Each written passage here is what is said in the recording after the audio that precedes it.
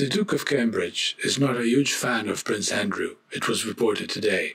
amid claims he hoodwinked the Queen by not warning her he was about to discuss the scandal at length in a disastrous BBC interview.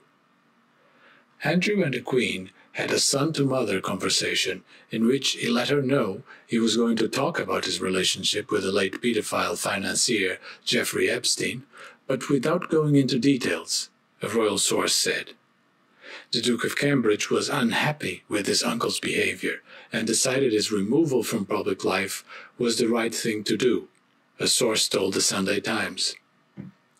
Another said he had spoken to the Queen and Prince Charles about Andrew's future, adding, "William is becoming more and more involved in decisions about the institution, the monarchy, and he is not a huge fan of his uncle Andrew." Today, it emerged that the Duke of York's former wife, Sarah Ferguson, and daughter, Princess Beatrice, were among the key figures pressing him to go ahead with last weekend's much-criticized Newsnight interview.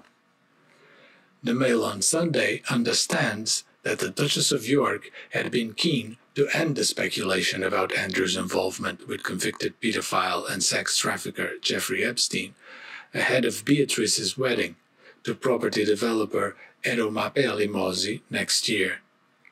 Fergie is also believed to have been convinced that if the public could see the Duke, or my boy as she is said to call him,